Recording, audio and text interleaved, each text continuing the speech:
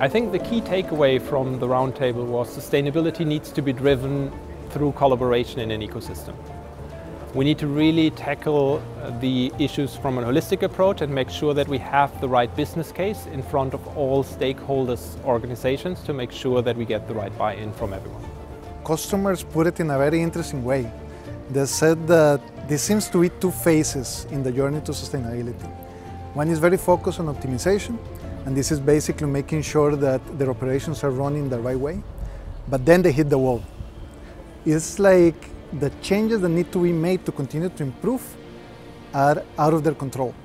They need to then collaborate either with their customers, with the suppliers, and even with their competitors to be able to go over that wall. And going over that wall takes a little bit more of time, and it requires, of course, a little bit more of investment.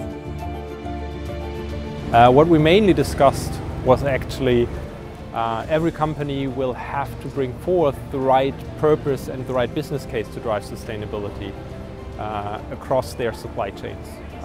As such, key drivers can be optimization, innovation, and improvements, but to the same extent a positive return on investment by bringing down cost or having an increased revenue by positioning products in a different way. In some organizations, sustainability is embedded, it's just part of the DNA.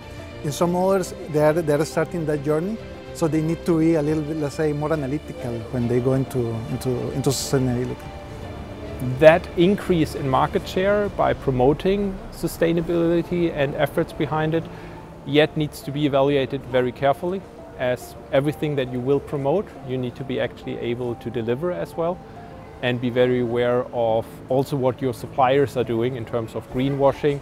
There are certain risks involved that companies need to consider. But once you can overcome this, it can actually be also a driver to create a competitive advantage and grow your business.